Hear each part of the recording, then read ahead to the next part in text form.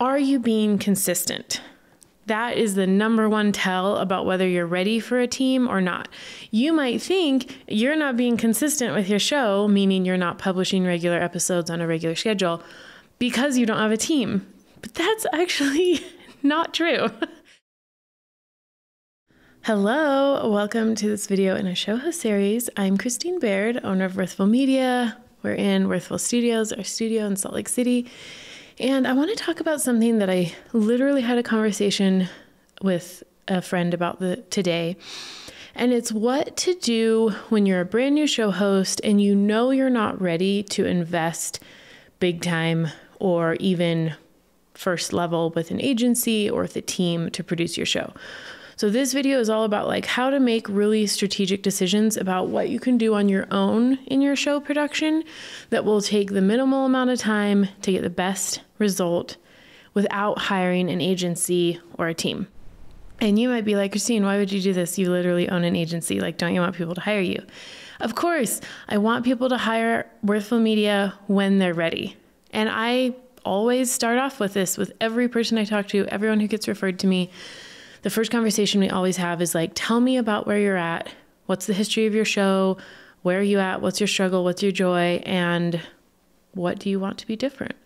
Because as a producer of podcasts and YouTube shows for personal brands, I know that the show host is a personal brand who already has a lot going on. They're running a business. They have many other priorities. Oftentimes they're writing books and speaking and traveling and coaching. And so being a show host is just one of the things they need to be worried about. And usually people end up being referred to me because they're ready to upgrade some kind of production quality.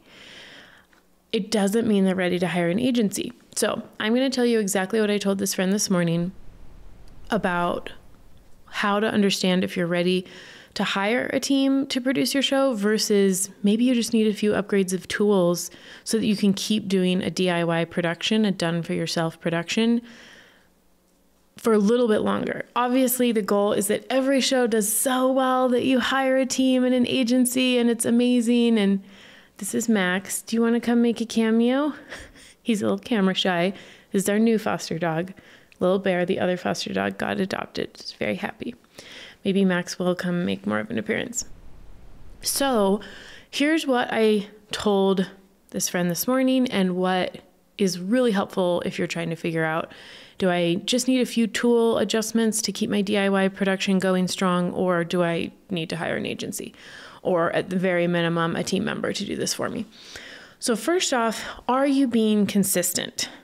That is the number one tell about whether you're ready for a team or not. You might think you're not being consistent with your show, meaning you're not publishing regular episodes on a regular schedule because you don't have a team. But that's actually not true. For most people, if you can be consistent by yourself, it is proving the point that you're ready to have an agency take over. If you can't hit a consistent publishing schedule by yourself, there's other things that are a priority to you, and the show just isn't a big enough one. So pouring more money into it will likely not fix the problem of your priorities. And I'm not saying your show needs to be a big priority. This might be feedback for you, I'm not ready to be a show host right now, so I'm just going to sunset or hiatus my show until I'm ready to be consistent with it. Does that make sense? It doesn't mean 100% of the time because you haven't been consistent, you're not ready to be a show host, but it's a pretty good tell for a lot of people. So first one, are you being consistent? If you're not being consistent, if you just put a few episodes out here and there and you try and get it together and you do 3 weeks and then you don't, it's a really great opportunity to look at the next question and be like, okay, I'm not being consistent. Let me think about why. And then I'll ask, well, what is the biggest time suck for you that holds you back from being consistent? Because it's usually a matter of time or energy, which is kind of the same thing for a personal brand. It's usually not about what you might think. So if they say, well, editing takes so long, of course, that totally is normal. So we could either outsource that to an agency, or we could use a different tool that kind of does your editing for you. The artificial intelligence tools that are coming out are getting so much better at editing. So there's a lot of good options there.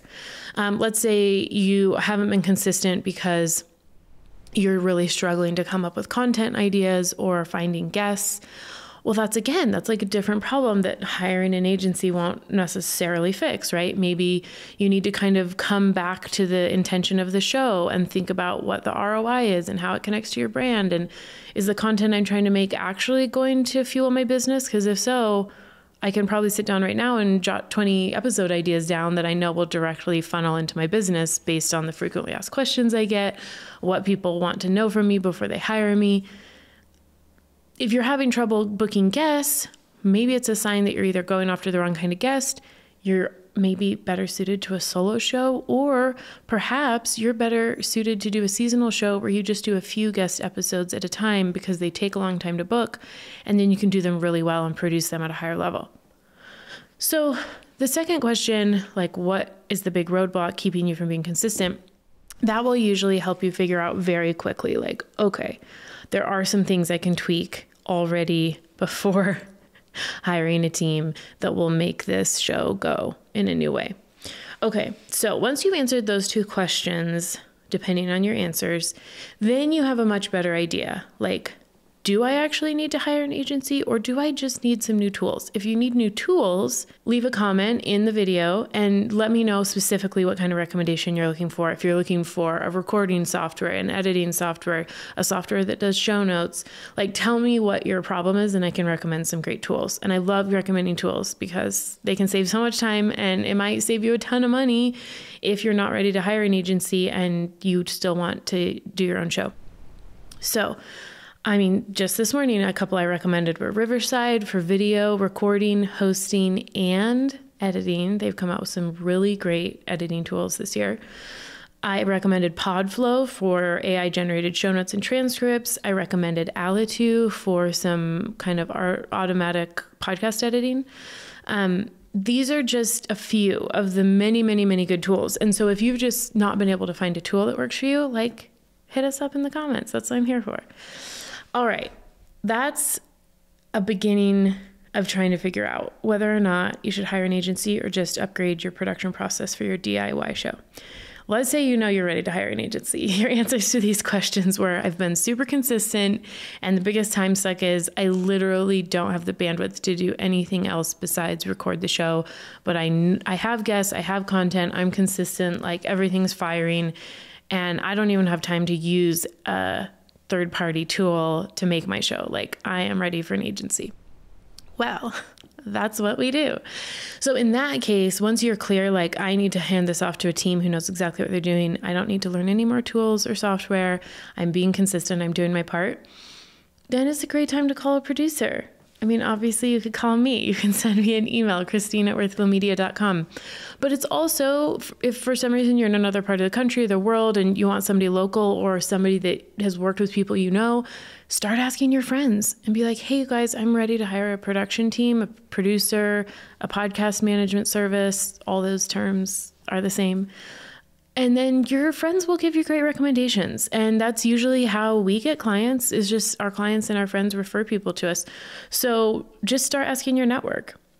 You can obviously shoot me an email. And if we realize like we're not the best fit for you, I can totally recommend some other agencies. But that is when you're ready to hire an agency most of the time. These are, again, general guidelines. There's always exceptions. But if you realize after watching this video, like, okay, I am being really consistent, I've got my flow down, I'm doing good content, I just need someone else to handle everything, and I don't have time to learn any more DIY tools, and it's time to hire an agency or a team member.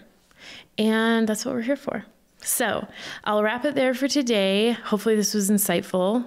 Obviously you can shoot me an email, as I said, if you want to hop on the phone and chat about how we can help or where you're at. Also, if you're just trying to figure out what type of show host you naturally are, and you're like, I don't even know if the show I'm doing is the show I should be doing, we have a free quiz that I talk about often because I want you to use it. And the link is below in the video. And that's where you can take a literally 30-second quiz that I wrote to figure out, are you a solo type of show host? Are you a curator type of show host? Or are you a maven type of show host? And each of those is a different skill set, and it will suit you really naturally or it won't. So if you're looking for kind of just more general guidance about like, I don't even know if the show I'm making is the show I should be making, start there. The link is below, and I'll see you in the next video. Everybody's going to want to see you because you're so handsome. This is Max. He just wanted to say hi at the end because he's such a good boy. And he's available for adoption in Salt Lake City. Huh? He's a big kisser.